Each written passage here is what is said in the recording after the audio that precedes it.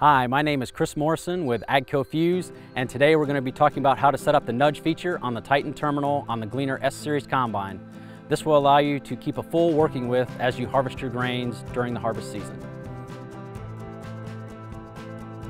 Now we will go ahead and enter the manual nudge into the Titan terminal. First, we will double tap on the auto guidance icon. Next, we will select our manual nudge offset. Now we will enter the amount of nudge that we would like to move our weigh line. For this example, we will enter 6 inches. Once complete, select the green check. Now you have the option to use the trigger on the back of the multifunction handle in the Gleaner S-Series combine, or you can manually nudge from the Titan terminal.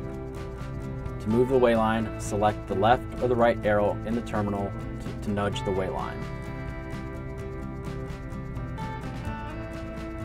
Once the weigh line is nudged, you will see the total amount of nudged in the top center of the Titan terminal. You now have successfully nudged the weigh line in the terminal. Now we will go ahead and talk about a feature called Snap To.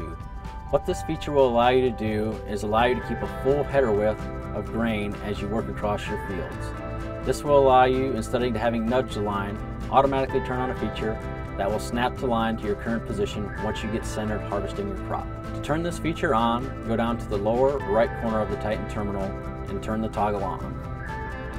Now you will see a green highlight appear in the lower left quadrant of the Titan terminal as shown here. You have now successfully turned on Snap To feature in the Titan terminal. Thanks for watching and have a great day.